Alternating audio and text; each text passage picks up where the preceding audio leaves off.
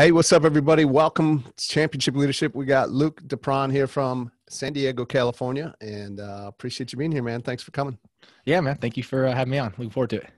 Yeah, we're, I was just on his, and so he's returning the favor coming on my show. And I always like to kick off our conversation on this podcast with this question.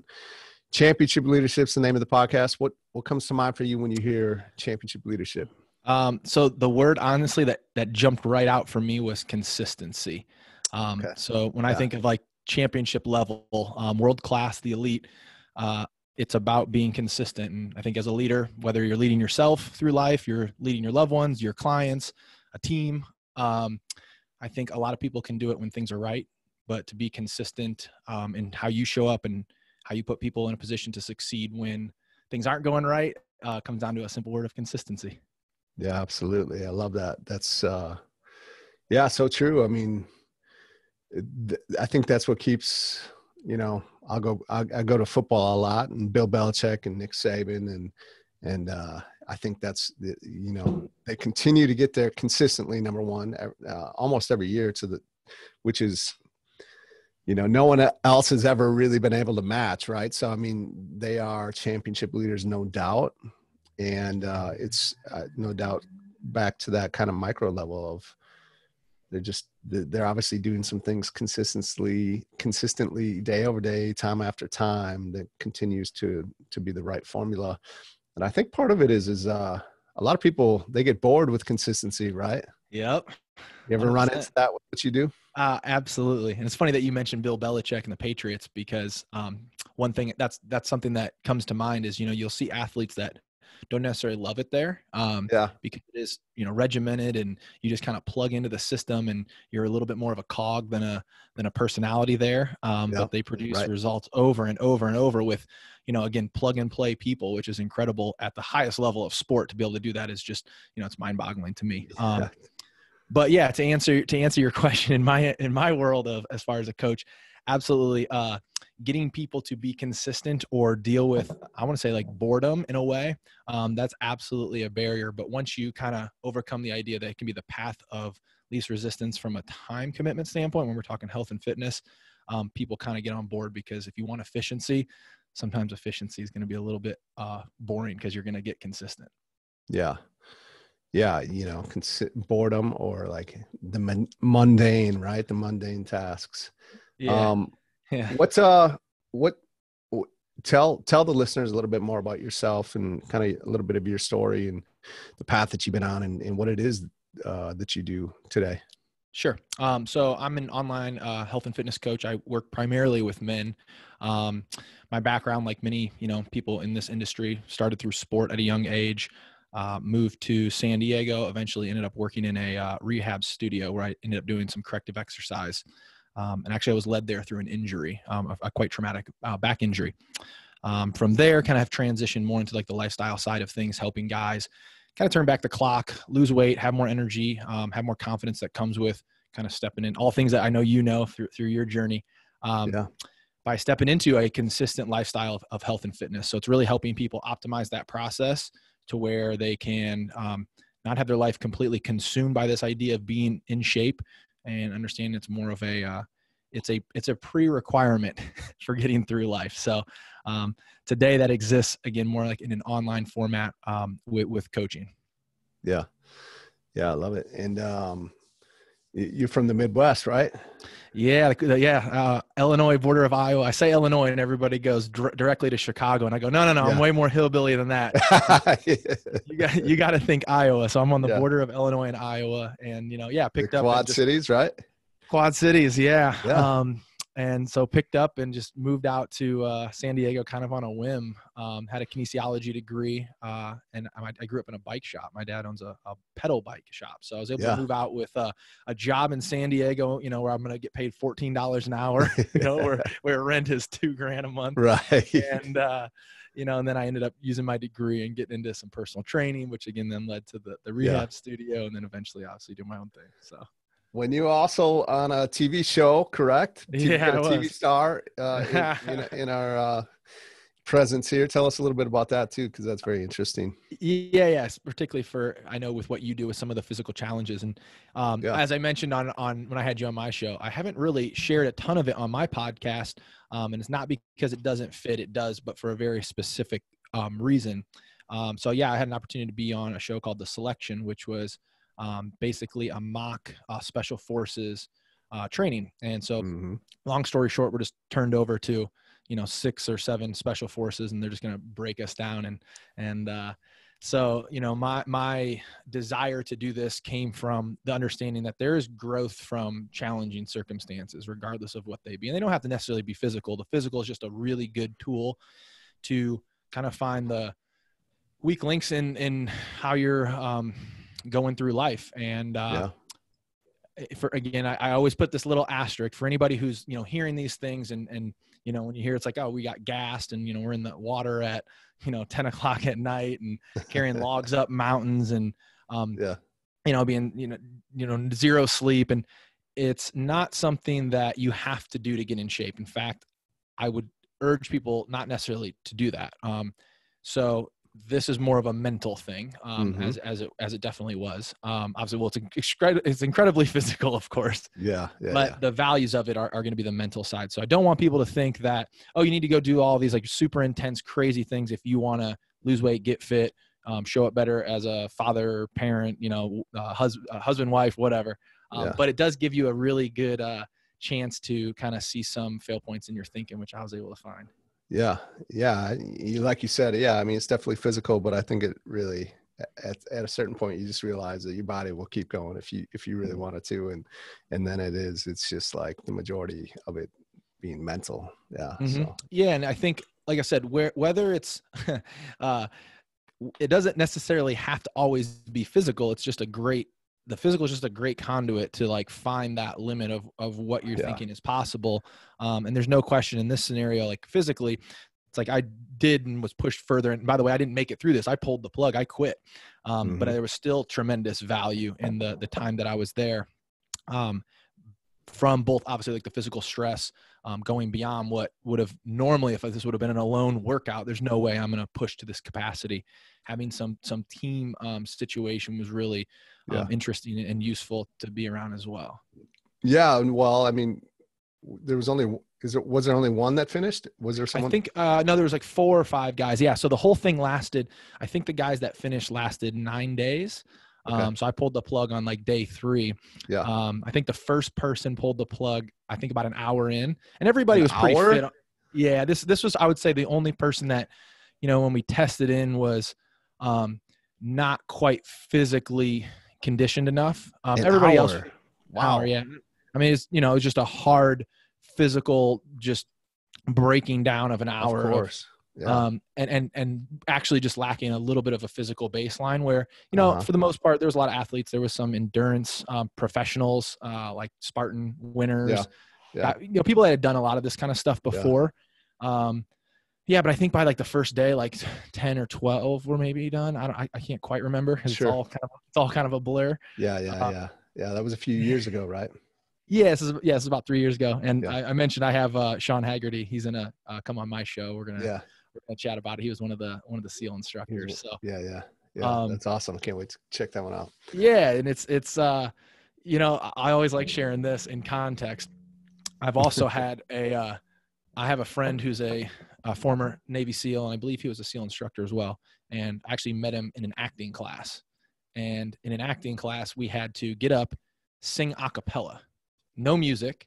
And there's like real people in this that can sing and perform, like actual performers, right? Like I didn't do theater growing up. You have to sing a cappella. We can pick our song. And here's, this badass, like, you physically, there's nothing you could do to this guy. Yeah. And afterwards he goes, dude, I almost left. Oh, really? and so this is what I'm sharing when I say is like, it doesn't have to be, there's other ways I think that you can stress yourself to find, again, weaknesses in our thinking. The physical is just a really good tool, an easy one that's really accessible. One of the best. Yeah. I agree. And, it's to that point, you're talking about the SEAL that almost left because he had to sing a cappella in front of some people. It was one of Joe Rogan's recent podcasts I was just listening to today. I think it was, gosh, what's his name? Last name's Barnett. He was a UFC fighter. Oh yeah, Josh Barnett. Sure. Josh, yeah. And Josh just said that. He's like, he was talking about how he's got all this material to be a comedian. Obviously, Joe Rogan's a comedian, and yeah, he's like, but I just haven't been able to get the nerve to go do it. And Joe's like laughing at him, like, what do you mean? Like, you're a killer in the ring in front of millions, and you can't get up and tell a few jokes. And it's like kind of that same mentality, right? Yeah, and it's just, and I think there's tremendous growth there just from the fact that, like, hey, this is a fearful situation. I recognize there's nothing really can happen. Obviously, again, like, you know, doing extreme physical things, there are some risk. I know in, you know, the one of the events that you did, like, I mean, a gentleman passed away, right? Like, there's real cost to certain things. And this is actually where I tell people, like, you gotta be careful. And this is why I do like rucking and hiking to get a good physical stress. I come from a corrective exercise background, so I see the problem with bad exercise a lot. Sure. I see like the long-term effects of that, and seeing guys that are having to get surgeries. And I mean, in fact, myself, I don't have an ACL and jiu-jitsu and MMA, and I'm still doing certain things. So I definitely have a health first, fitness second approach, which definitely affects my decision making on things. But rucking, meaning like throwing some weight in a pack and just going and hitting a hill repetitively, like that's an easy tool that you can go find, again, that point where that point of struggle where you want to quit and then decide you're going to go a little bit further. And it's a pretty safe one where there's not going to be like a lot of joint degeneration that's going to happen. But again, like it could be something for like that Josh Barnett, like mentally one of the toughest guys you could ever imagine. He gets in a cage, has fist fights for a living in front of you know, tens of thousands of people, but the idea of getting up on a stage and telling a joke and hearing crickets is terrifying him. So clearly, where does he need to lean into that side of things?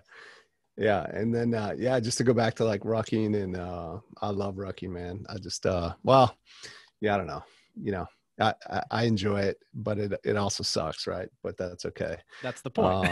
And then today, I was pulling a tire. I have a coach. She's like a crazy ultra running champion coach, and now she trains a bunch of people, and I happen to be lucky enough to be one of those, and she's got me pulling this tire around, and I'm like, so you actually want me to go out on the road with this thing? And she's like, oh yeah, you're gonna get a lot of crazy looks, but actually people will kind of be jealous, and sure enough, like cars are passing me, and here I am just like tugging this tire behind me on the road, on the blacktop, on the gravel, and one guy walking by, and he was intrigued. But very similar to rucking, right? Like just pulling a load and doing some things that are a little unorthodox, but you know, very beneficial, and the risk I think is pretty low as far as like what you're talking. 100%. Like there's one where you can just, again, you're going to find that wall where you're like, this is tough. And then, but you're not breaking down the system. So I dig that. That's fun. Who are some of the championship leaders that have impacted you, and more so like what are some of the characteristics that really stand out, that maybe you've helped model who you are as a leader? You know, when I think of the in-person people that have really impacted my life, I have to obviously speak about Sean Robeck, who is the doctor of chiropractic that I got to work with for about 3 or 4 years, still keep in touch with to this day. Where's he out of? So he's San Diego based, just opened up a practice in Scottsdale. So shout out to Sean. So someone I still consider friend and mentor. So, you know, I have a tremendous respect for him professionally, obviously as a chiropractor and what he does, but also again, as a man and a leader. I've watched him go through the struggle of building businesses, and we're talking in-person clinics in multi-states. So to watch him kind of trudge through that with a very even keel, consistent work ethic has been tremendous. And then if I were to go into like the guru land, someone who really resonates with me is Tom Bilyeu. So of impact theory. I think a lot of his frameworks of thinking, I think, are tremendous. You know, I think one of the basic ones is the work is guaranteed, but the success isn't. And I'm butchering that, but he's somebody who, I think if you're looking for, you know, the soundbite clip guys, you know, the Gary V's, Tom Bilyeu is someone who, you know, with the growth mindset focus is bringing a lot of good stuff to the world. Yeah, absolutely. Billionaire Tom Bilyeu, right? Like, didn't he sell his company for $1 billion? Yeah. And, you know, and this is something too that I think about when you're thinking about modeling somebody. Like, I'm aware I don't want to be Tom Bilyeu. Mm-hmm. You know, if you listen to, like, I don't have kids. I actually don't intend on having kids, but he's made it Mm-hmm. very clear, like the way he operates, like he wouldn't be able to. Sure. So I do think we got to be careful. Like, who are we, who are we Yeah. looking at? And like, is that, but I think you can take the lessons There's and always, certain you can values. take pieces of it, right? Yeah. Totally. And him, Yeah. I mean, he's got a brilliant outlook on many things, particularly again, on the mindset stuff. Yeah. What's the big vision impact for you that you want to make? I think championship leaders that have that great vision and courage to take action on it. What do you want to do? What's the impact you want to make it here in the near future? It's really just expanding for men, and I say men from a marketing standpoint, right? Like, yeah, absolutely. Yeah. But really this all rings true for women as well. There is so much, I might rant here, but like there is so much misinformation when it comes to being healthy and fit. And unfortunately, I think it's so impactful in so many areas of our life. Again, if you don't have like a base level of health and fitness, I'm not talking the extreme stuff that we were talking. Again, that's its own, to me, that's its own value add over here. But if you don't have a baseline, like I'm talking about you when you were up to 275 pounds, right? But this is before you kind of got in shape. You're aware, you're on the low end. Like you're not showing up fully, period. Right. Totally. Period. Right. Like husband, father, owner of businesses, whatever, even if you're crushing it. And what I would like to hopefully bring to the world and what I try to do with my clients is you don't, like, it is your God-given right as a human animal to be a healthy and fit person. And there are strategies, tactics, and ways of existing in this world that do not consume all of your time, that do not take away from being a business owner or being a parent. They're going to level it up. And I think my mission and goal is to help people kind of realize that, to where it's like, this is something that everybody can have access to. This doesn't mean everybody needs to go, run the 100-mile race or do a selection show, but everybody should have access and the ability and the capacity to be healthy, to feel good, to have a good physique, and have energy, confidence, everything that comes with, I think, just being a healthy, normal, fit person. Yeah, absolutely. I love that. Where does that come from? What's driving you to work with these men and to make that difference? That's a great question. I guess it's just from seeing the result with people. So most people are going to come and maybe want to work together because it's like, hey, I need to lose 20 or 30 pounds. And that's exciting. And we're going to get that goal. Right. But that's the conscious top layer goal. What's really exciting to me is the next step down. So like, take Jeff, a guy I'm working with who had already had some success losing weight, and he's getting into cycling, but now it's like the dude's racing electric mountain bikes at 50 years old. Right. Yeah. Like he's got a race, like we just finished up a race and now we're kind of like electric mountain bikes. Yeah. So like it has an electric assist. This is not like, you're not on a awesome. you're not on a motorbike, but it does give you, so these are still hour-long races where like, you're going to be smoked afterwards. Yeah, for sure. So it's more about expanding, again, what people think they're capable of, because if you're somebody who's unhealthy and possibly overweight, you're not active, you have no idea what you're missing from how you feel. Yeah. And again, I know everybody shows up with like, hey, I want to look better. And I get that, but it's my buddy Josh who, he was obese his whole life. And then I have him on my podcast and to listen to him talk about how he's shown up for his 1-year-old after losing 200 pounds. It's like, that's life-changing stuff. So it really, to me, is seeing the impact that it has on how people feel is really the driving excitement for me. Mm-hmm.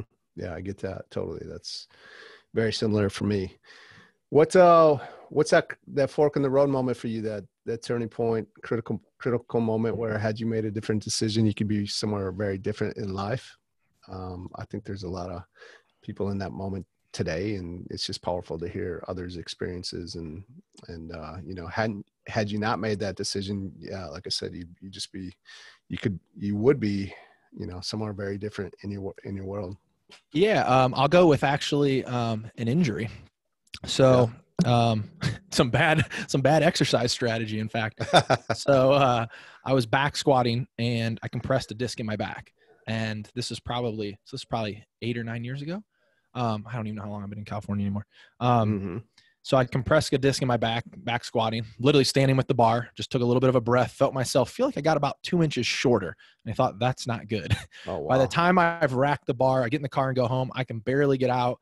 I had a guy run up to me. He thought I got shot by the way I'm like limping. So did you actually squat the weight, or did you just rack it right No, up there? I just racked it. Like, I was like, that didn't feel right. It was I had the bar a little high. I took my breath off and I felt myself get shorter. Like, I felt like, you want to talk about a gross sensation. I've broke stuff. You know, I have like I just have a finger that subluxates constantly when I do jujitsu. I've got torn ACL from training MMA. Like, I've dealt with some injuries. Yeah. That one was a gross feeling. And so that is actually what, like 6 days later, where I'm like, I can't move, and I literally couldn't. I couldn't roll over. So I actually, I called Sean, the chiro that I ended up working with, and I reached out to him because he had treated me for some elbow stuff before when I was doing a jiu-jitsu tournament, and I really appreciated his demeanor, because he's like, well, you're an idiot because you're still training, you're still going to compete in this tournament, so this is not the right time to do treatment. Which, if you've worked with different chiropractors, many would just say, come on in, I'm going to treat you 3 times a week and we'll solve this. So I knew he was an honest person, honest practitioner. So I called him and just was like, I need somebody to tell me, like, hey dude, you're about to never walk again. You need to get into like a real hospital. And so he assessed me. Long story short, that did lead to working together for about 3 or 4 years, to where instead of just being a dumb personal trainer with a kinesiology degree, I got to work with some high-level Olympic level athletes. I got to kind of be a pretend physical therapist. My eye for biomechanics completely changed to where the level of detail that I can bring to somebody and the way I can help them completely change. And along with him and other, I'll mention Jonathan Pierce and Sam Wag, other practitioners, doctors that now are part of my network, if I need to refer to, and just a level of competence that I get to be around that a normal quote unquote fitness in person in the industry would never have gotten access to. Yeah. Yeah. So that moment for you was what, working with him? Just shifting into this industry. And like, it was a level of mentorship that was better than a degree. Right. And if I wouldn't have got hurt, I wouldn't have actually had access to, is that crazy? Right. Yeah. And so the worst moment for me really is, and I think this is true for a lot of us, right? Like, a lot of the more challenging times, like, hopefully you can pull something from it. And I was able to pull some world-class mentorship from it, which is completely shifted how I approach fitness at this point. I mean, if you're open to it, I think this is powerful to emphasize, and for listeners to take away is, in those worst, quote unquote, worst moments of our life, or really tough, difficult moments, there are always gifts if we're willing to be able to open to see them. And that's one of those, I think, for you. Totally. And that's a challenge, right? That's hard to be in the mental space to look at, what's the good, but man, if you can step back from a moment and try to find that, it's like, it also gives you the juice to move through it. Right. What's one of your biggest takeaways? Again, we talked about selection a bit, and what was a major lesson that you hold on to from that experience? Oh man, I have quite a few. The big one comes from actually quitting, which we talked about the other day a little bit. So there's a level of regret there, of course, right? As you do, if you quit anything challenging, particularly when I watched the trailer of it and they got to jump out of a helicopter in the ocean and then have to swim in. And I thought, oh my God, and recognizing later that that's not going to be a replicable. There's other challenges that you can sign up for, but this one uniquely in retrospect, because it had, production behind it, right? Like the History Channel, even though there's no cut, or like, we were really just turned over them, but there were some things that that I would have gotten to do had I stuck around. But the lesson in even pulling the plug was, and this is again why I do think it's important to do stressful situations, whether again it's like Josh Barnett going and doing stand-up, is it highlights where you have an error in thinking and decision making. And so for me, it's like the platitude of, hey, stay present, right? Like, we all know that, like, we've heard that, right? But I failed to do it under a stressful situation, and that was beautiful because it highlighted it for me. Meaning, when I quit, I made the decision from a past and future. I was thinking about a past injury that was rearing its head. And it's something I've dealt with many times, and I'm going down. I know where this is going in the future and how it's going to affect me. Yeah. And truthfully, like, in a non-ego standpoint, it might have been the right decision, but regardless, I got the value out of it to where it's like, hey, if I would have stayed present, what did happen that day that I pulled the plug, things kind of shifted gears. They had like kind of broke everybody for about 3 days. And then it shifted gears into some more like tactical, like martial arts training, which I have a little bit of a background in. So I probably would have been okay. And then they actually ended up going into a experience where if they got caught after they had to dig and do this hide, they got stuffed in like a box for like 8 hours, which, by the way, I would have pulled the plug on there mentally as well at that moment. Would you have? Life. Yeah. 100%. I can tell you why here. It's actually, this was the other kind of big lesson. This is interesting because I was thinking about this morning as I'm pulling a tire. And so I love to hear what you got to say. Well, yeah. So by stepping away, again, this was like a hyper situation to recognize, holy shit, dude, like you made the decision not by staying present. If I would have said like, hey, we're good now, maybe this is going to shift gears, but I just couldn't wrap my head around that in that moment.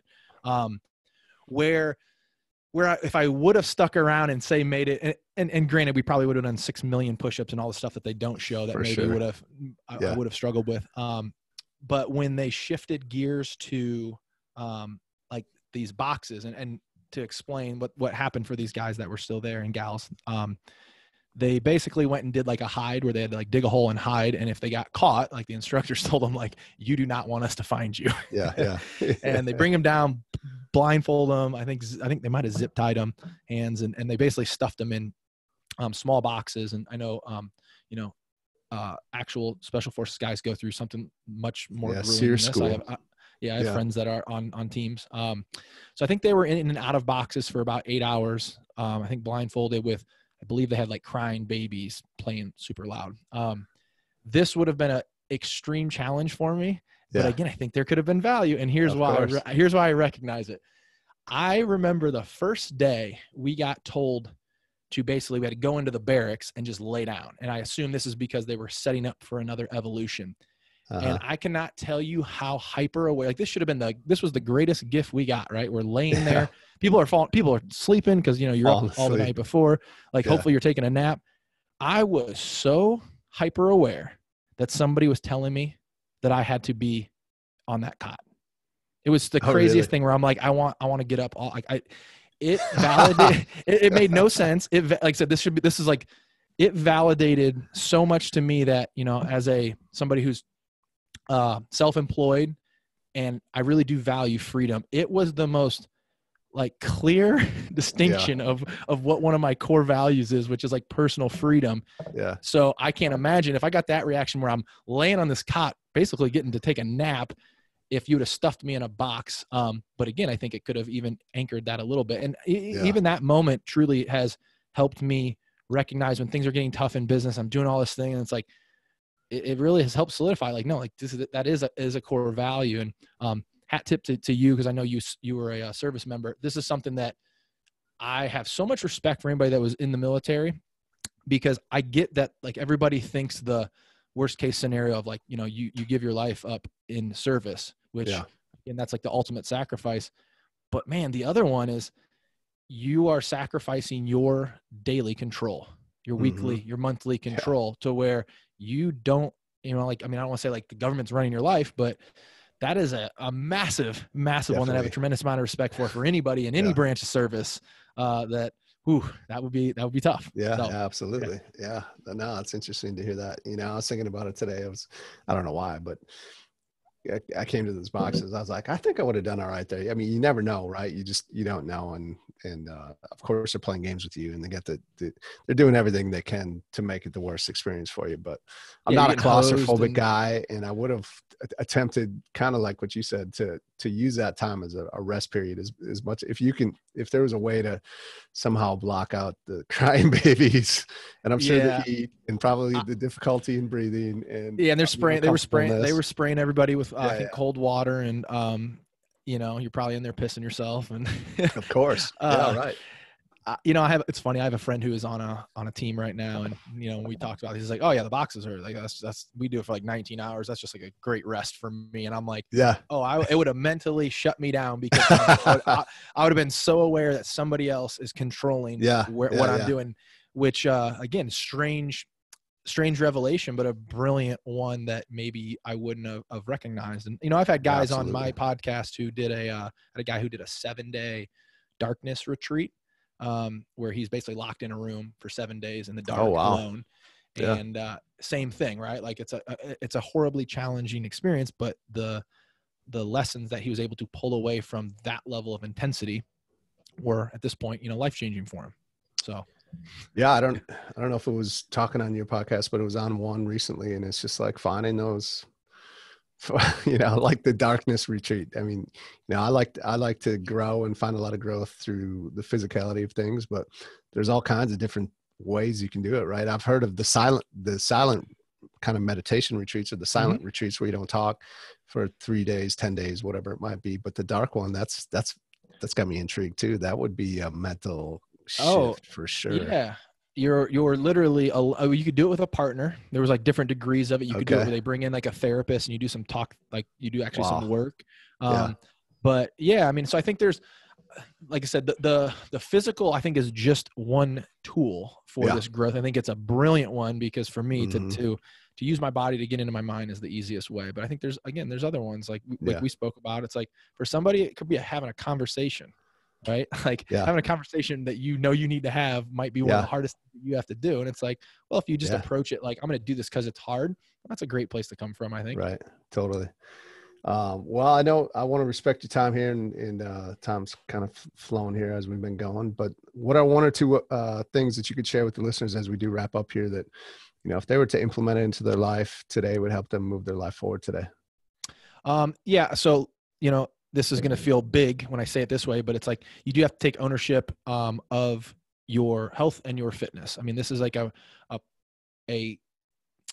key pillar in your life and in your existence. It's the lowest piece, I think, of the pyramid. And as far as implementing that's a much bigger answer that I probably won't get in here, but I will leave it with this.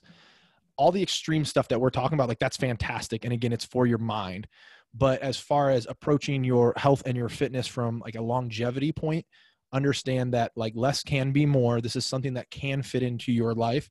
It is, I always tell people, it is less work than people think, and the results are way greater than they imagine. And there's really just two things that we have to figure out what's holding you back. Is it the internal side or is it an external resource issue?